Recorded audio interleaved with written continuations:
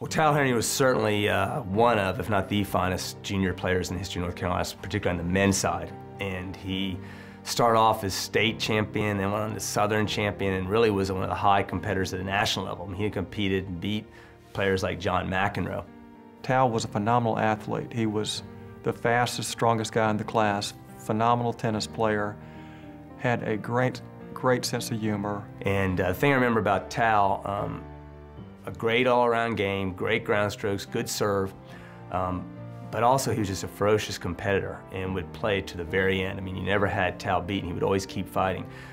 But that said, he was also incredibly fair. And, you know, as a junior player, you're always looking at your opponent, what type of calls they're giving you and keeping the score correctly. And you never really had to worry about that with Tal. You had to worry about his game because he was so good, but you never really had to worry about him being fair in the score. He was great on that, and that's a rare thing to find in such a young person, which he had.